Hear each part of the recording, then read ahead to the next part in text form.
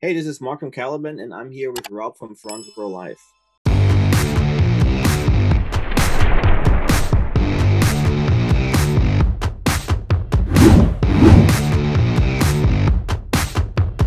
All right, Mark, what's up, man? Congratulations with the new release.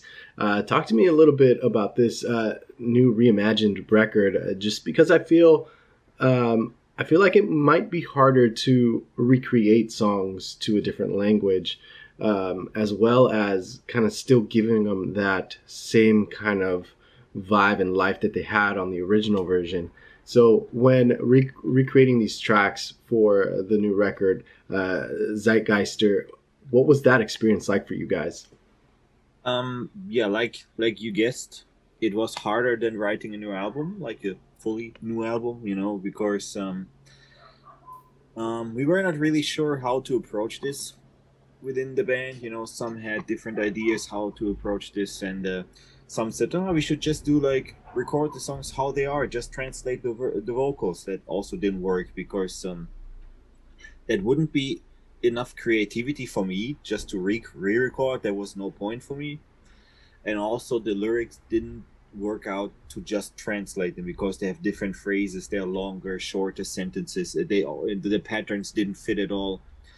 And then we in a long in a very long process we switched to that we actually took some bits and pieces from the old songs, like a melody line or some rhythm patterns or something like this, and then the rest we completely recreated.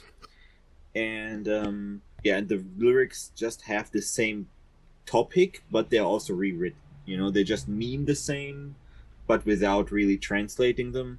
And that was important for me. Like the musical part was important for me to create something new without losing the old kind of idea of the songs. And also, I think, for what do you need a 20-year-old song re-recorded now? Because they had their charm back in the days. They sounded like they were supposed to sound somehow. And I think also the songs from like 15 years ago, 20 years ago, they sound with the modern recording technology also not as good probably. It wouldn't really fit, and especially since over all these years we changed our music a bit, progressed a bit, and then it's like a huge step back. And I think that fans from nowadays can't really deal with. They don't know this kind of music from the past. There's nothing interesting for them probably. And then the people who actually come are still there from the past. They will bitch about it because it's not old school enough. So we went away and completely changed everything. And as far as changing everything, how, what kind of impact did, for you, for example, like changing up the guitar lines a little bit, what kind of impact did that have on the vocals and vice versa? What kind of impact did new vocal ranges for this German songs have on the guitar and the drums? We made, I created with our producer together the instrumental part first, and then Mm. we focused on the lyrics. Like we completely arranged the songs how they were supposed to be, like until we were happy with them, and then they were going on the vocals. Then here's the song, here's your topic, start writing. So that was for I think for our singer, it was for the vocals, for the lyrics, it was easier because that was somehow like also just writing a new song and not just keeping in mind. He just had to keep in mind the topic somehow, and write something on top of the new music. So that wasn't too hard, but the rest, yeah, the rest just took longer. And working with Benny, for as the production goes, because you guys have worked with him for so long on various records before. So how different was it this time around with Benny, and how do you feel like he helped get each member of the band challenged or to step out of their comfort zone for this release? Um, Actually, it there was no, it wasn't really different than to the past records. Hmm. I mean, um, usually Benny is there. He is taking part of the, yeah, just creating with me. I have my song idea, and he is like helping me to develop them in the best possible way. And then and we always did that over the internet in the past also, not always over the internet, but sometimes, you know, because it's a longer distance. And the rest of the band, of course, they throw in their ideas, but usually like I create. I'm sitting in my studio right now, actually, where I wrote the songs and also recorded and mixed the songs. And I always have like a demo version of the song ready, send it out to the guys, and then they give me some notes. Let's call it like that. You know, they say what they would maybe change a bit and stuff like that. And then Andy was our singer was going to Berlin to meet our producer, and that is usually a part I'm usually with them together there.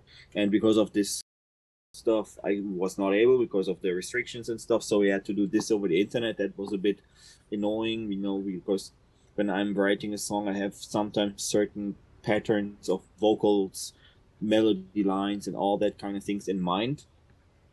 And and I couldn't really be there to tell them somehow. So they were doing something. I was there on like for Discord or Zoom or whatever, and then told them, yeah, what I like, what I don't like, that what I would change and stuff. That was a bit difficult at this times, but the rest was just as usual. Also, you know, because we live very far from each other. You know, more Yeah. like lots of us. Like the Andy from me lives 4 hours. The drummer lives 2 hours, and Wow. only the other two guys live close. You know. Wow.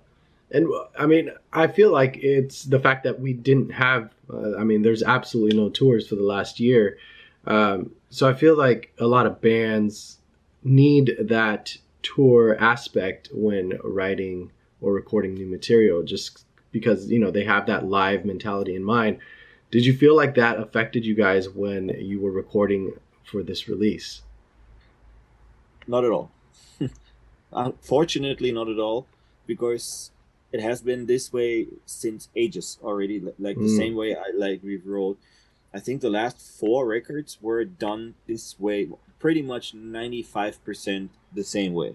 You know, we always tour for a year with the new album and stuff like that, and then it gets quiet. You know, we don't play, we don't tour, and I sit in my studio, write the songs, and we send stuff back and forth and stuff like that. That is really the same, pretty much. You know, usually when I'm writing an album, we don't play shows much in between, and we don't do tours and stuff like that. So actually, it has been the same. There's no change for us. I mean, we actually have been just more creative somehow because we have another album ready. So that is maybe for our international fans, maybe probably interesting. So don't worry, the next album will be not German. The new album with the real new songs, it's gonna be 10, 12 tracks. It's also ready. Um, I just have to mix it. It's all done recording. That will be in English, so don't worry.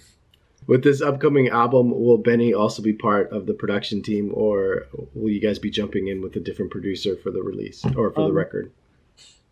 I did again like I did it on the previous record on Mm. Elements. The instrumental part I did the main part of the instrumental production I did with Callan Orr. He's from Dream on Dreamer, the guitar Hmm. player, and Andy is sticking with Benny. So I mean, of course, Benny afterwards is going over the very last details of the songs, but the rough production is between me and Callan, and then in the end, fine tuning I do again with Benny. It's just because I'm so used to it, and also because he's doing the vocals, so it's good to have him to really finalize the tracks, you know. And I do a lot also by myself. I mean, I just don't like. I produce other bands, but it's not the same producing your own band. I don't like that, you know. So I always like to have someone else listening over our songs, you know. So this is why this time I chose. I mean, on Elements and also on the new album, not on the Zeitgeister, but on the new album, I was working a lot with Callan again because he's also a guitar player and he has great ideas. We like it's really there's a really good working flow when I'm working with him on songs, you know, and yeah, so I like that. But Benny is definitely be a big part again. He did all the vocal production and also finalizing, like I said. Do you feel like making this release right now, this German release, do you feel like it impacted this upcoming album in any way? Maybe just new ideas, fresh new takes, new vocalizations? Yeah, definitely. Um, Actually, by coincidence, because we actually started writing the new album, and the Zeitgeister was supposed to be an, let's call it like an add-on to the new album. The new album was supposed to be out already in October, November, but because we can't tour, we can't play shows and stuff like that, we pushed it back the release. And then we were talking about if we should push back Zeitgeister too.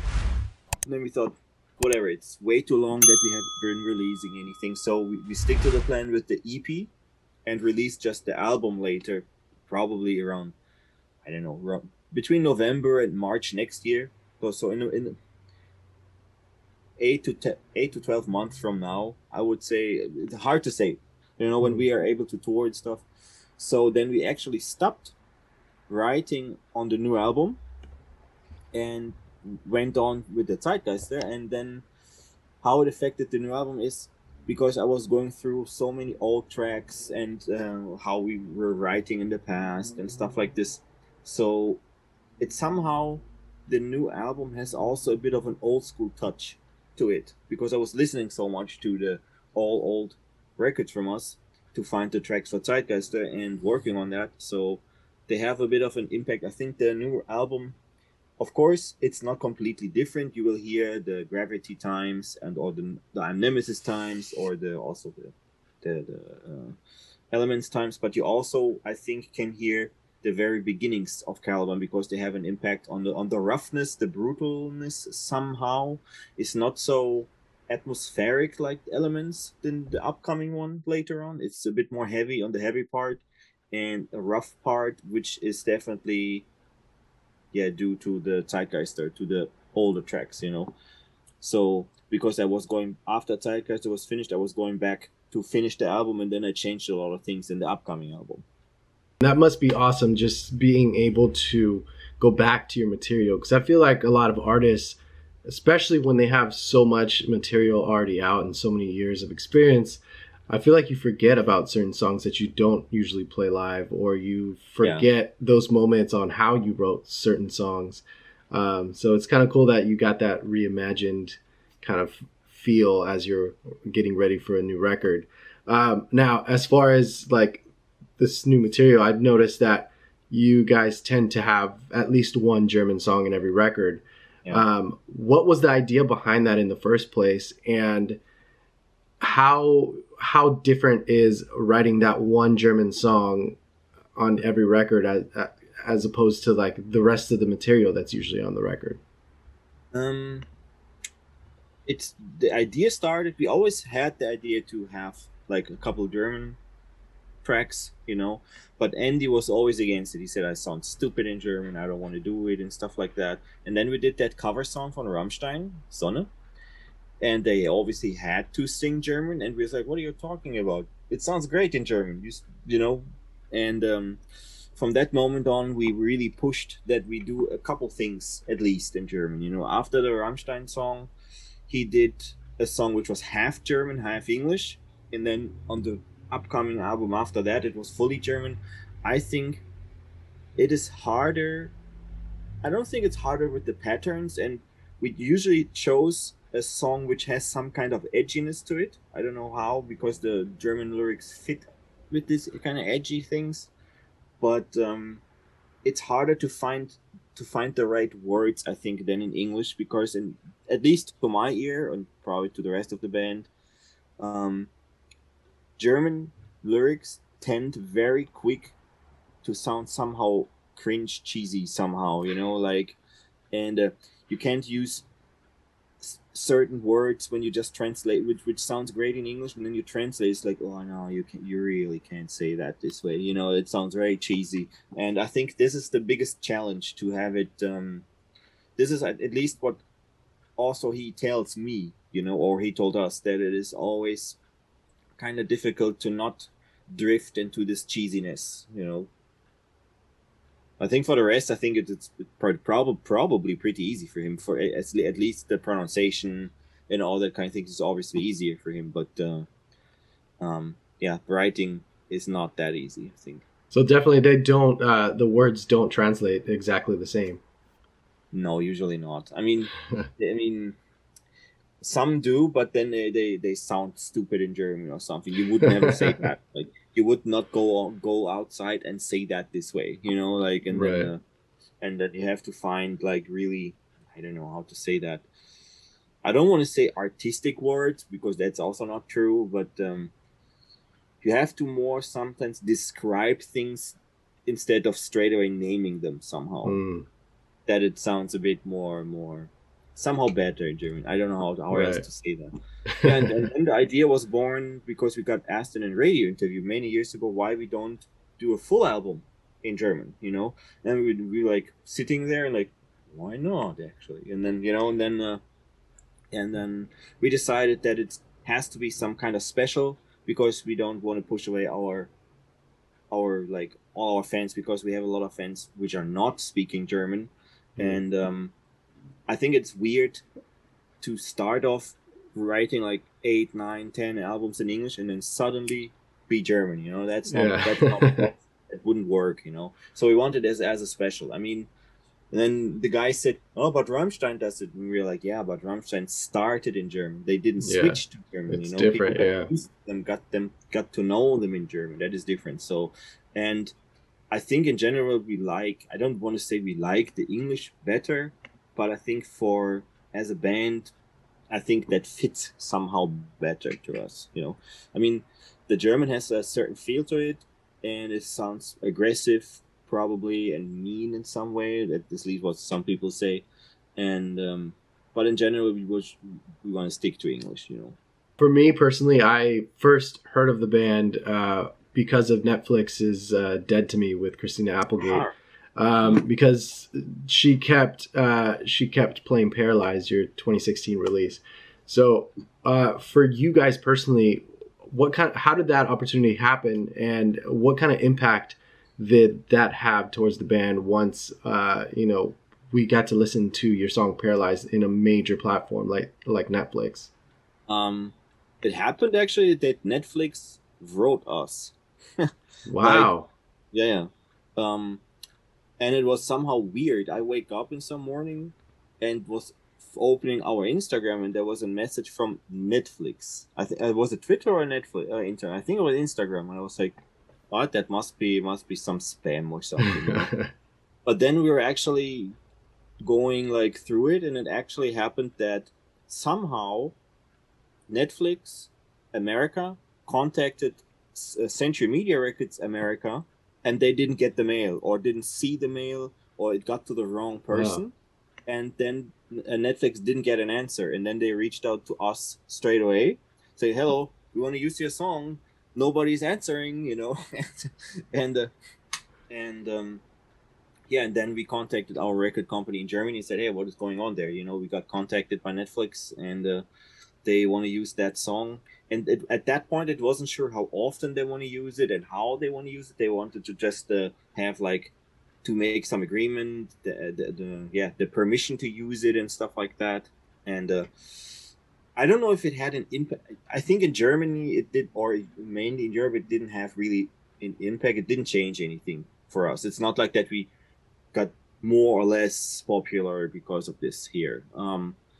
I don't know about the States. I mean, it has been very long since we have been in the States. I don't know if that one song in that one show was making an impact for us in the States. I can't tell. For us, it was really cool because in my very, very young teenager years, I was watching the show, you know, with Kelly Bundy, of course, you know, and everybody knows that. And then she's sitting later on in the car and singing our song. That was really cool. Yeah, I feel like that was such a, I mean, especially because you haven't been in the States for some time, I feel like that was a great way to kind of be like, hey, we're a German band, check us out. Yeah. But like yeah, I love that the song was almost a character. It wasn't just like some background noise, because Christina was actually having those moments where she's like focusing on your music. So that's really cool. I feel like not a lot of artists get that opportunity. For some time, they were actually thinking to use that song as a theme song throughout the whole season. Wow. But I think, as far as I understood, for some reasons, I don't know, for agreement reasons with the record company or for some other reason, I have no idea, but they didn't end up doing that. But that would have been cool. Yeah. You know, like, always have her, when she has these moments, have this song, you know? Yeah. I don't know if they come back in the later season to this, but I know that it was in this mail was like 1-time usage, 5-time usage, 10-time usage, was a lot of paragraphs and all that. And like, what? I have no idea. Yeah. Whatever. Too much legal stuff. Yeah. That's awesome, man. Well, congratulations with that opportunity, and congratulations with the new release, and very much looking forward to when, you know, live shows happen again, just because I have yet to see your band live, and I look forward to seeing that here in the States.